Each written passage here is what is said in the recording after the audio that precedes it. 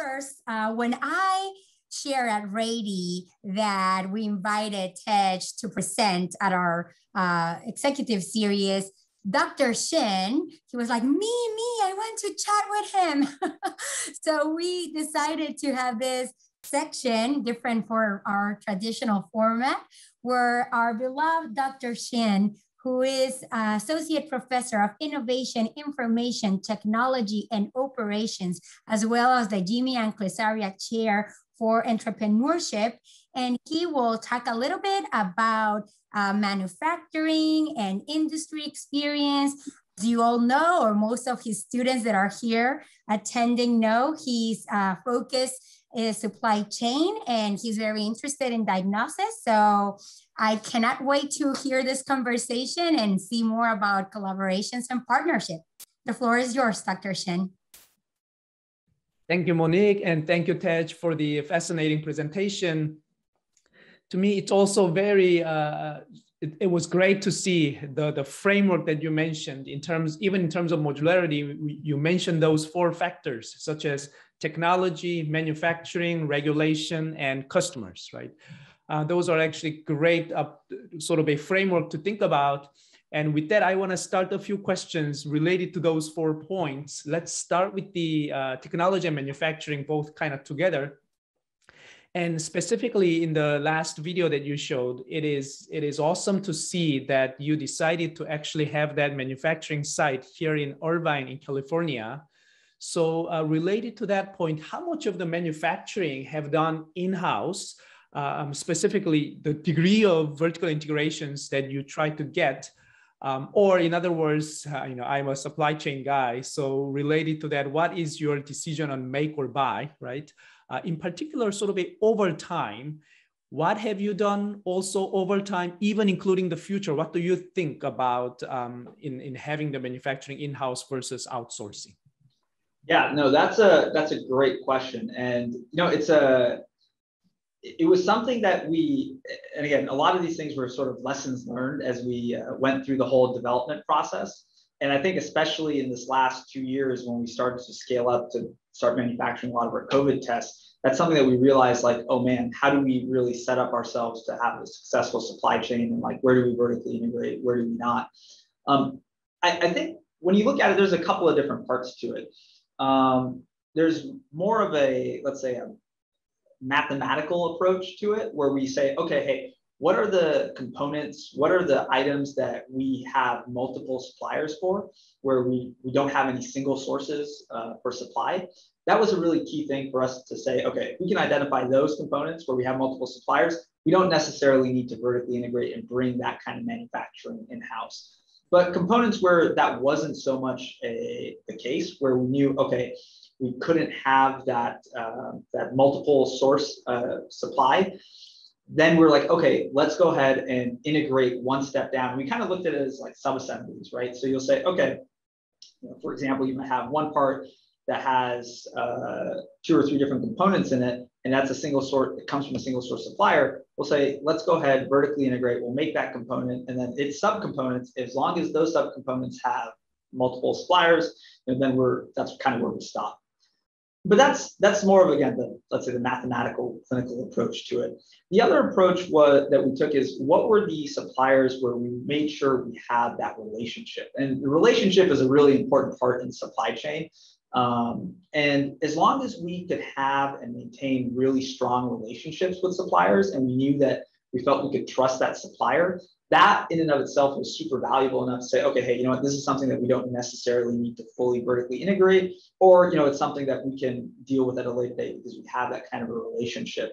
That was really important. So when we looked at like how we actually chose to vertically integrate, where we chose to develop, that was, I'd say, 2 major aspects of it. Another part too was sort of just more related to where we felt our core competencies were. For us, manufacturing is one of our core competencies, and that's something that we were like, hey, you know what, we're going to hold on to that.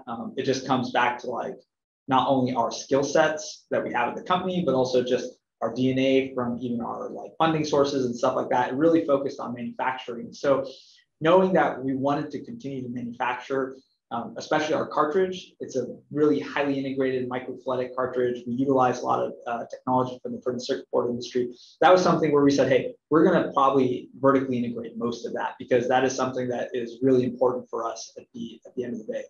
And that's what we've done. And actually what's been pretty great with this whole, when you look at this, all these supply chain issues that have happened over the last 2 years, when it comes to our cartridges, I think we've been able to survive that very well. We have a very robust supply chain. There's no issue for us in producing a lot of those test kits that we need to. Other areas where we run into that issue, though, is the chips. I think chips, there's always, what do you call it, the silicon chips, ICs, things like that. There's just been a huge issue with. But again, where we can try to just get closer and closer to the raw materials, that's what we try to do when we can't have multiple suppliers. That's actually great to hear. That's also one thing that that is consistent with what I've heard, even in terms of chip shortages, right? In the auto industry, let's say, I've heard that relatively speaking, Tesla suffered less than the traditional auto makers. One reason what the people said is because of the degree of vertical integration, right? In the sense that other automakers were making a sort of a outsourcing most of their specialized chips. Instead, Tesla's case, they kind of did more of the vertical integration so that they were nimble when there is certain kind of shortages. They can still move on to the other raw materials, and as long as they have raw materials, they sort of made themselves, right? So with that, though, I wanted to also talk about one thing that we have been through in these 2 years. Were there any impact of COVID? Probably not only in manufacturing, it could be in customer side as well, right? And anything to share about the impact of COVID in your company's case? Yeah, I mean, definitely that was a big challenge because especially early in the pandemic, and I mean, still now we do have, when you talk about like outbreaks at the facility and just making sure that you don't have, you have to take all the safety precautions, protocols, everything like that. Being involved in manufacturing, we don't have the luxury of working remote, right? So our workers do have to come in. We have people that work in the lab. We have people that work on the manufacturing floor. And, I'm going to knock on wood so I don't jinx ourselves. But we've actually been able to, we took a very aggressive approach early on how we dealt with PPE, how we dealt with like making sure we had the right procedures, practices, policies in place to mitigate any outbreaks. And we haven't had any actual outbreaks within any of our facilities. We definitely had employees that got COVID, but again, as soon as that happens, we're very aggressive in making sure people stay at home. It did impact because of that. Like there was definitely impacts where we had times we were slowed down our production. There were days where it's just like, okay, man, we can't produce anything. But overall, I'd say we've been able to, there's other people in the industry that I've talked to where they've had to shut down their facilities where they manufacture for like a good 2 weeks, just because it was just such a big outbreak. There's no way to really easily deal with it. So we have, luckily, and knock on wood, we haven't run into those problems, but it is a big concern, especially in manufacturing, because ultimately there's only certain job functions which can work remote, and a lot of them just you have to be in when you're producing things in the real world. So it's a challenge that we have to face. Absolutely, and hopefully it'll be over soon. Hopefully, yeah. Right. And another question that I had is when you mentioned this platform, right? I thought, wow, that's really audacious, right? In the sense that it reminded me of, let's say, Apple in the industry of, let's say, medical labs, right? It has the computers, for example. You will have the equipment for testing, as well as the consumables. But then also another interesting side of it is the software side, right? Which is all, in Apple's case, let's say all those apps, right? Even in your case, potentially that could be another ecosystem, right? So, but then one thing that's special in this industry is this is the medical industry, right? So it requires tons of regulations from the government side as well. So here, I just want to hear from your big sort of dreams, right? For the next 10, 20 years about what kind of, let's say, improvement or rather a revolution, right? That you can dream, probably leveraging a lot of even the data that potentially you may collect, right? Any thoughts about that? Yeah, no, that's a great question. So I didn't dive too much into it at the beginning of my presentation, but really health data, ultimately, like we want, let's say my dream, Fluxergy's dream, is really to make that information accessible. When I said gatekeepers, when you really think about it today, there's so many gatekeepers to health data. I can't, if I wanted to just go and know what my potassium levels are in my blood, that's not a simple thing to get. Like I have to go to a doctor. The doctor needs to agree that I'm going to prescribe that test, and then you have to go somewhere else to run the test. It's a very, very difficult process to get even basic pieces of information. So when you talk about like 10, 15, 20 years in the future, what I really hope that we can accomplish is that we're able to move away from having all of these different barriers to getting our own health information. And again, I'll use the example of the annual checkup. I can't, like, I'm a data person. I'm an engineer by training, right? I'm definitely not a doctor or anything like that. Though we do have a lot of doctors and biologists, microbiologists, and whatnot on the team. But like, you can't tell me one piece of information, that one set of data at one time point is going to be able to explain my health status for the next like 1 or 2 years, right?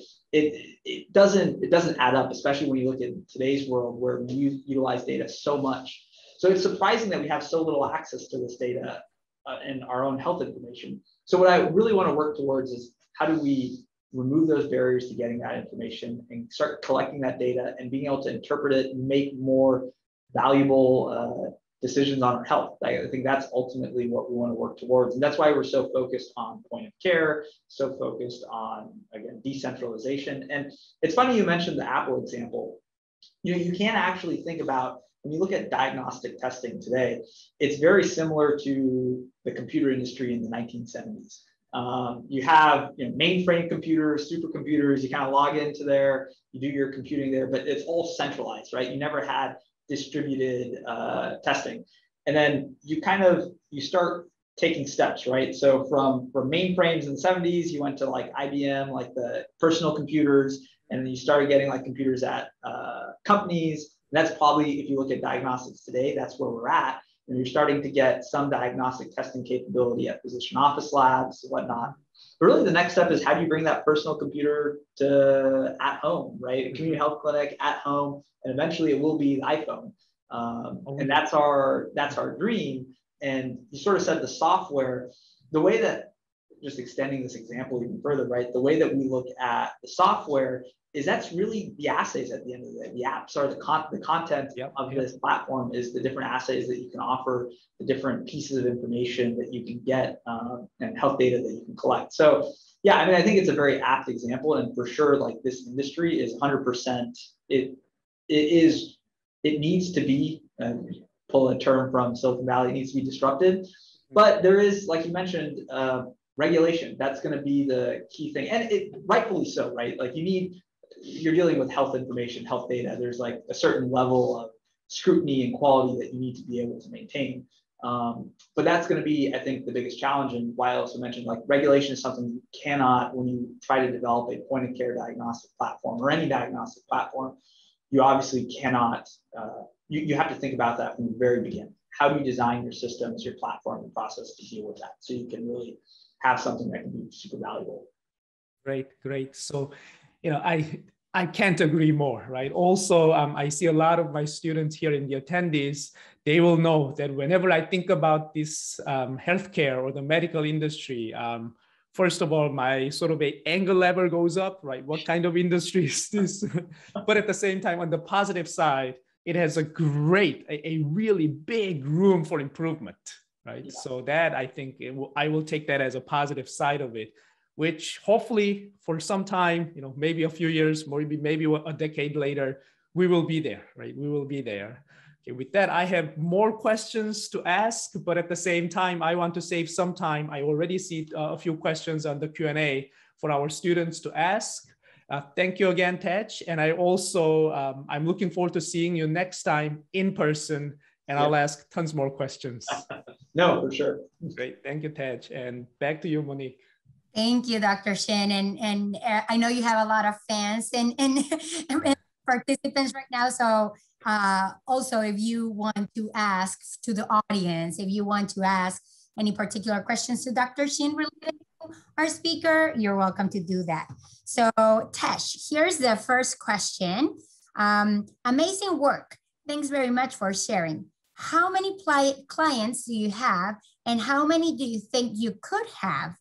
And a second question would be, has the Theranos scandal made your work easier or more difficult? Thank you. That's a great question. So maybe I'll quickly answer the first question. We actually right now work with a number of different groups internationally. So we're primarily focused in our sales with COVID testing in Europe, the Middle East, Asia. We work with distributors globally to distribute our product. And then also here in the US, we're actually involved in a couple of different industry market verticals. So we do have a couple of different customers here in the US, but in different industries outside of human diagnostics, more related to food safety, veterinary, stuff like that. But to your second question, it's I think, much more interesting one. The Theranos scandal is, what it actually highlighted is two things. First of all, this industry, there's a minimum bar of quality that you need to maintain. And again, why I highlight regulation, it's such a key part. Like we just have to deal with it, and you have to be able to work around it and work with it, right? It is part of what it is. It's there for a reason. There's definitely things that maybe would be great if it could change a little bit, but at the same time, it is what it is. So I think Theranos definitely highlighted, you can't like try to skip over it, right? You have to actually take it into account. But more importantly, what it highlighted is this whole thing about health data, making it more accessible. People want that. I think that was the biggest thing. Theranos would not have had this, at least that initial success that it had, if people did not want that, if people did not believe in that. And so I think it really, while yes, what ended up happening with Theranos was very, like, let's say overall negative for them, obviously, negative for the industry, it also highlighted that this is the direction the industry is going to go to. And I think it really showed to everybody that, yes, we need to start doing developments that way. And the pandemic actually only strengthened that too, right? When we talk about telemedicine, and there's a whole bunch of other parts of it, but it really strengthened the whole concept of moving towards decentralized healthcare. Thank you, Tej. There's another question here. Says, in-house lab services are a huge revenue stream for existing facilities. Are you aiming to upgrade existing in-house labs or recruit new POC customers? That's also a great question. And I think it's a little bit of both. There's always going to be a need for central labs. And don't ever think you can fully remove central labs. And again, just looking back at the computer example, yes, we had the revolution of PCs and iPhones and whatnot, but you still have servers. And in fact, actually servers are coming back because everything's going to the cloud. So it's not that you can completely get rid of central labs. It's all about, and that's where it comes to workflows, helping to augment the different use cases, right? So for central labs, there is a need for certain types of stat testing. Stat testing, or like tests where turnaround time is very critical. We do aim to help support in those types of tests, right? Being able to support central labs and making sure that they can offer stat tests or more advanced stat tests. But ultimately, we do look at creating new markets, and those new markets will come from the other market verticals like at-home testing or more community health clinics, the CBS type concepts like that. That's what we also look to create new markets there. Great. Actually, Tej, I just want to ask one last question on behalf of our students, right? Now that you have a decade of experience, right, after graduating 2012, with the decade of your experience, what is the wisdom that you want to tell, let's say you in the past, or to our students and alumni based on your decade of experience? Yeah, that's a great question. I mean, I think what was definitely exciting for me over this last 10 years, right, has really been around, never giving up. I think so again, my background is more on the engineering side. I'm not a doctor or anything like that, right? But what was exciting is that I did a lot of my research when I was at UCSD was around microfluidics, fluid dynamics, and I wanted to do something related to that. And I was really excited, like when I saw this opportunity here with point of care diagnostics, it was like, hey, let's jump in, let's do this. And that sort of unbridled enthusiasm, there was a lot of naivety involved, but I didn't let that hold me back to trying to do a lot of what we're doing. And I would just definitely emphasize that for people to not ever give up. Like even if they think that it's something that they don't maybe fully understand, as long as you're willing to learn and continually learn. I think this is something you probably hear a lot from a ton of different people, but as long as you're willing to continually learn, never give up. You'll be able to figure things out and continue to progress and do things. And I think that's exactly like with Fluxergy. We learned a lot about the industry. We definitely had our ups and our downs, made our fair share of mistakes, but that's why today when we look at like, okay, what is it that we created? We can say like, hey, these were the key parts that allowed us to succeed, right? And I think you only get that by learning and trying things. That actually is music to my ear, right? Which is when students take jobs, typically, there are other sort of aspects of important aspects that they need to consider. But exactly like you said, Tej, the amount of learning that will come with the job, right? Yeah. That will be a great sort of a criteria to which job to take, right? Yeah. I can't agree more. With that, I'll pass it to Monique. Thank you. And I don't see any questions in the icon, but I did receive here in my chat, and it's, how do you see you or your company involved with the Rady School? Yeah, no, that's something that's a great question. So for us, again, as a UCSD alum, I'm always excited to come try to give back where we can at UCSD, but we're always looking for new people. We're a growing team. We grew a crazy amount in the last 2 years. We were in, let's say early to mid 2020, about 30, 40 people. And now we're 100. We're going to grow still more. We're looking to go to 150 probably before the end of the year. So we have a lot of open positions, and we're looking for new full-time hires, interns, but also we're looking for people to potentially collaborate with. Collaborations are always a big part of what we do. We already have different collaborations with UCSD, with other UC schools more on the scientific side, but looking to build those collaborations where we can, especially with things like I was mentioning, our manufacturing, our industry 4.0 or manufacturing 4.0 kind of approach, working with people to see how we can leverage new and exciting concepts to improve our processes, our systems, and really keep us on the cutting edge of manufacturing and point of care diagnostics. That's always what we're looking for. So really, there's a lot of different opportunities, and definitely looking for new hires and interns, but also for other collaboration opportunities to kind of name it. If there's something that's of interest, please reach out. I also want to add, I was delighted to see Kayla working there at Fluxergy, and I'm looking forward to more of our students working there, and as well as collaboration with you, Tej, more. Yeah, no, for sure. I'm very excited about that as well. Great. That's great. So I think we're almost on time. So I don't know, Tej, do you have any last comment that you want to share with our participants? Dr. I can see also Dean Ordonez, who also just, I don't know if any of you have like a last message for our audience today. No, I wanted to thank you all for inviting me here today. I think this was super exciting. It was great to speak with Dr. Shin. Definitely looking forward to our continued conversation there, and definitely looking forward to continued collaborations and future being able to work together with the Rady School as well. Just thank you for your words, and I think this shows the importance of not only the technology, biotechnology, but also the business and where they interact, because the ideas and the things that you've developed can't get anywhere if we don't know operations and supply chain and finances and all those other aspects of the organization. So thank you. Yeah, thank you. I will echo exactly what Tej said. Never stop learning.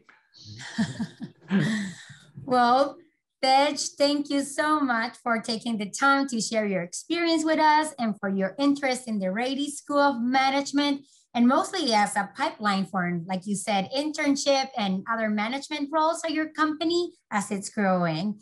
And you have expressed in the past that Fluxergy has an interest to connect with our alumni. So I know there's some alumni here, and we're happy to continue to partner and share our network with you and with your team. Dr. Shin, thank you so much for always being a fantastic Rady champion, excellent professor and collaborator. Dean Ordóñez, Rady students, alumni, faculty, staff, and friends, thank you so much for joining us this morning. Have a great rest of your day.